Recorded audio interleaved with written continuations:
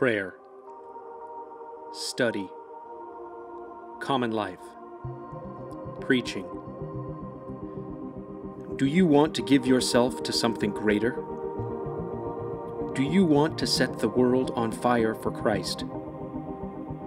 For 8 centuries, the order of preachers, the Dominicans, has followed in the footsteps of our founder, Saint Dominic, under the special care and patronage of the Blessed Virgin Mary, teaching and preaching the gospel of Jesus Christ.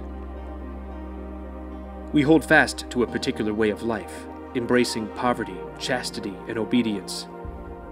In doing so, we come to know God in a more intimate way, contemplating His love and perfection, and then sharing the fruits of that contemplation with the world for the salvation of souls.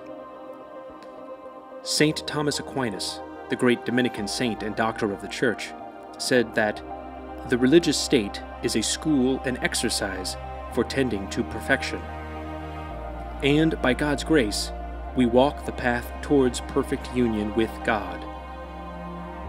Through 8 years of formation, we commit ourselves to a radical life, a life of service, of sacrifice, the sacraments, and fidelity to the Catholic Church. It's a life of discipline, of transformation, and of immense joy. As Dominican friars, we seek to proclaim the gospel everywhere, devoting ourselves to prayer, study, and life in common. We are preachers, teachers, and confessors. We are writers, scholars, and artists. We proclaim the good news in parishes, universities, and schools, as well as international missions and other ministries.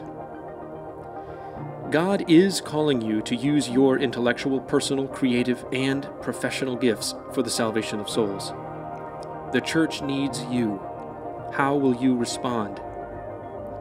Give yourself to something greater, for you were made for greatness.